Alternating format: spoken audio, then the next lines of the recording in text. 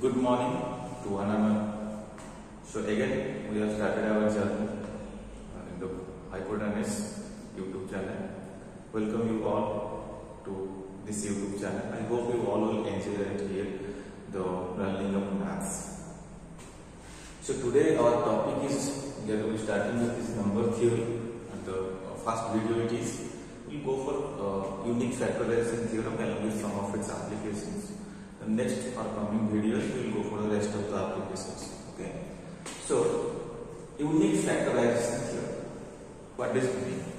In maths, in number theory, this unique factorization theorem has a greater emphasis, we can say. Okay. So let us have the statement of this unique factorization theorem. Every composite number can be factorized into product of prime factors, and this factorization is unique. Depending upon the presence of factors in a number, we are dividing the numbers into two parts. One is the prime numbers, one is the composite numbers. Prime number, it means whose factors are 1 and itself, we can see they are prime numbers. For example, 2, 3, 5, 7. At the same time, if we are proceeding for composite number, those numbers which are not prime, they are composite number. It means in composite number, that the factors other than prime numbers. Okay, 1 and itself, other than 1 and itself, some more factors are there. That's why you can say they are composite numbers.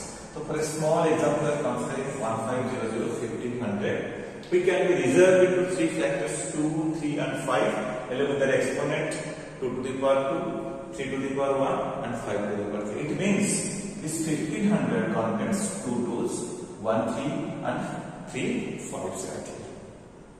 Okay, so this factorization is unique. It means no one in this world can be expressed 1500, it means 1500, with the help of any other prime numbers, with the help of any other exponents. This is unique.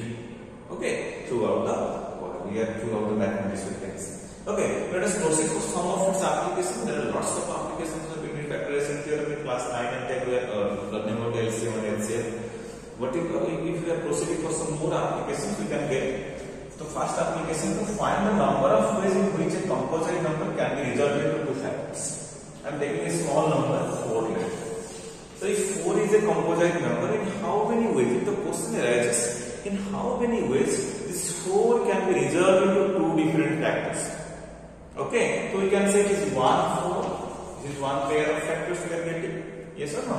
And if you can see 2, 2, this is also another pair of factors we are getting. So in this way, if it is 4, we can easily find out it. But in case of greater numbers, like this 1500, let us consider. How to find out in how many ways this composite number can be resolved into two factors? Okay, so it is small, we can say observation is there. If A, it means the number itself, can be resolved, we can say factorized in the form of A to the power P, B to the power Q, C to the power R. This is known as the canonical representation of standard form also, we can say.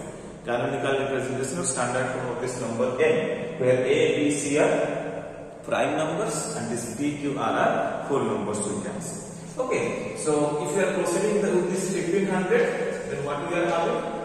Now we are having this 2 to the power 2 into 3 into 5 to the power 3. I hope it is clear to all. Okay, so now if we are proceeding for the case 1, it means we are just aiming to find out the number of ways this composite number can be resolved into two factors.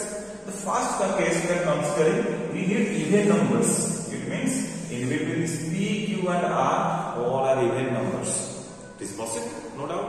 Because here one is even and one is odd, no doubt. But in case of all are even, it means we are getting another example we can consider 2, 5, 0, 0.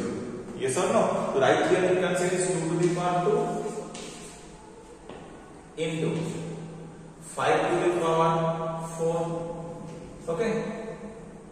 2 to the power 2 into 5 to the power 4. It means this 2 to the power 2 is 1 even, 4 is 1 even. So these two cases we will consider where this P, Q and R. It means the powers of the primes are any one of them may be odd or all will be even. And if possible, we can say if they are even, the powers are even, then that kind of numbers are known as perfect squares. We will consider these two we can say cases right here. If they are even numbers, this P, Q and R, whatever we are getting, if the extra numbers we are getting, it means some more prime numbers if we are getting, then we can say the number of ways, that is half into P plus 1 into Q plus 1 into R plus 1 plus 1. Okay, it means for this one we can say it is half into, right here it is P plus 1, so P is 2 right here, 2 plus 1 plus, then Q is 4 right here, so 4 plus 1 plus 1.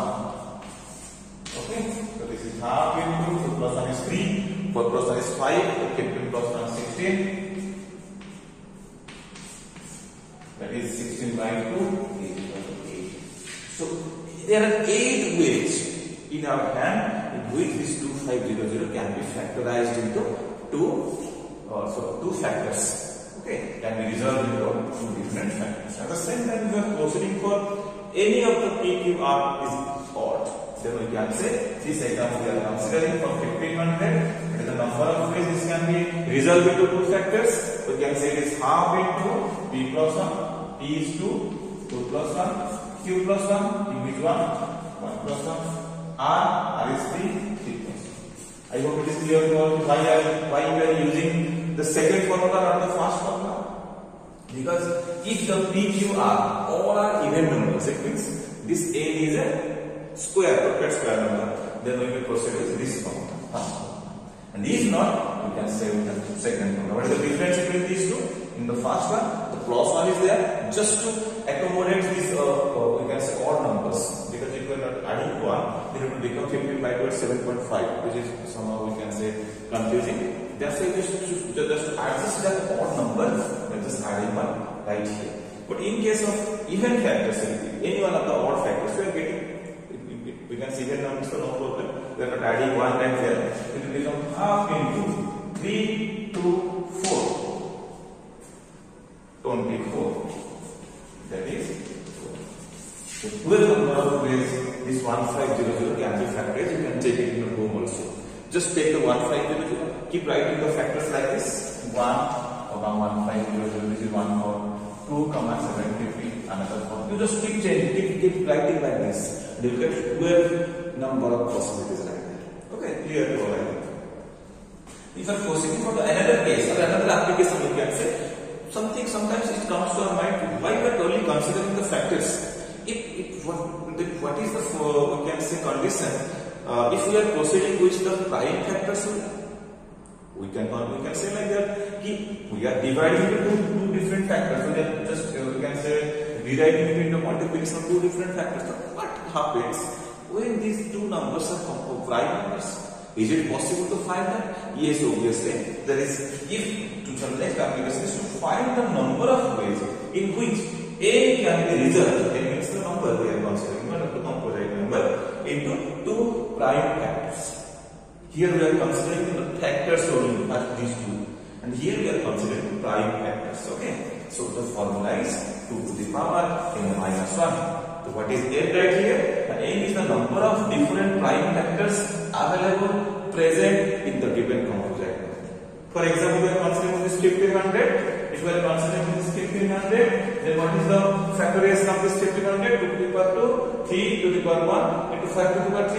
So how many prime factors are there? 3 prime factors. 1, 2, 1, 3, 1, 5. So 3 prime factors are there. So you can consider this a as 3. That will be 2 to the power 3 minus 1. That is 2 to the power 2. I think it is clear to all the 3 different things we have discussed in this video. One is to find we can say number of ways in which this composite number n can be resolved. If all the powers of the possible prime factors are given, and if one of them are odd, then we are proceeding with this formula. And if we are just aiming to find the number of possibilities to just resolve into prime factors, we are considering the last one, that is 2 to the power n. I hope you are going to use these 3 in the future days. Thank you all. We'll meet in the next video with some new applications of unique factorization. Till then, stay tuned, subscribe my channel and keep sharing. Bye bye.